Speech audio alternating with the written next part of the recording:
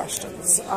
First of all, can you explain what the new federal guidelines are as far as nitrogen levels in the bay or any other waterway, I guess? The state and the feds have something called TMDL, which is total maximum daily load. And this is the level of whatever. And it might be a nutrient, it might be a metal, it might be oxygen levels, whatever, that are required in order to maintain that water body at a certain quality level. So for Tampa Bay, they have identified a TMDL, a total maximum daily load for nitrogen, that we cannot go above, or it is estimated that there would be a degradation of the water body. When was this change enacted? Is this something recent? Or? There have been TMDLs for a long time. And in Tampa Bay, we had, I can't tell you the exact dates or levels of that, but in 2009, the feds determined that there would be this TMDL for Tampa Bay. So for nitrogen. One of the things that helps cut back on those load levels are localities having the fertilizer ordinances that ban nitrogen fertilizers during the rainy season. Why is that important? How does it help? And what's being done to kind of further those efforts?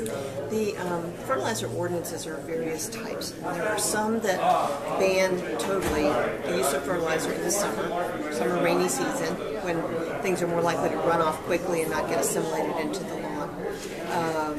Some just control the nitrogen level in the fertilizer, and some limit the amount of fertilizer you should be putting on your lawn, or often target commercial landscape management companies because it's easier to target them than the individual citizen, and for enforcement purposes. Why it's important is that nitrogen is our limiting nutrient. Basically, everything needs phosphorus and nitrogen to grow, even people, and we need them in measured amounts. And they sort of control each other. They sort of grow together. For simplicity's sake, say you have to have equal amounts of that in your diet. If you have too much phosphorus, but not enough nitrogen, then only the amount of phosphorus that's equal to the amount of nitrogen that you have in your diet will be taken up.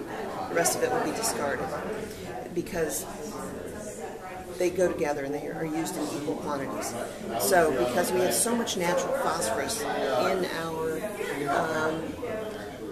our system, because of the phosphate mining, just our land is naturally rich in phosphorus, we can't really control that very well. So if we can control the amount of nitrogen in the system, and most of that is man-made or man-produced, or comes from, say, animal waste and things like that.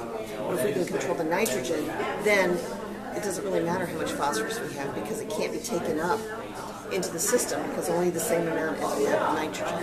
So that's why if we can control nitrogen, we can control that growth of algae in the water and the degradation of water quality. So what is the RPC's role in this? You mentioned education, getting localities on board with why it's important. Explain that to me a little bit. We have a contract actually with the Tampa Bay Estuary Program to implement this idea of getting the word out to local governments and to the private sector about these federal mandates, and how important it is that we meet those regulations, control the nitrogen, and how best to do that at the local government level and for the private sector. And lastly, money that's coming from the Restore Act, is any of that going to benefit any of these initiatives, or is that, because I know that's for research and restoration efforts, does this count, or?